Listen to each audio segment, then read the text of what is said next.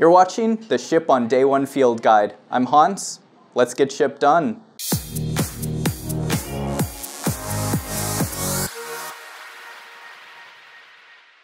You're probably watching this video because you're interested in hosting. Now, hosting can mean many different things in different contexts, but when we talk about it here, we mean the system in which you can deploy your application to your users.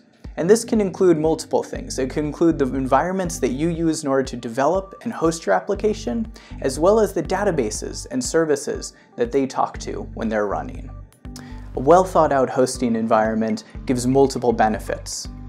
First of all, it means that you have solid test data for testing and quality assurance.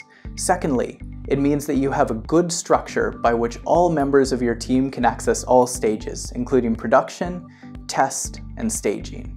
However, there are some symptoms of a suboptimal hosting infrastructure. You might want to watch out for these. They include testing your changes in production before you test them anywhere else, coding directly in production, and over-leveraging production databases and services. If you notice any of these symptoms, it might be a good time to make a change to your hosting.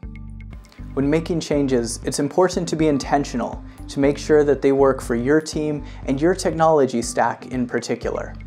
At Ship on Day 1, we've created the Field Guide, which is a growing list of resources for hosting. In addition, we've created a video series on scaling, measuring, and optimizing your team's hosting. You can find both those resources, as well as so many more, at shiponday1.com. I'll see you there. Thank you.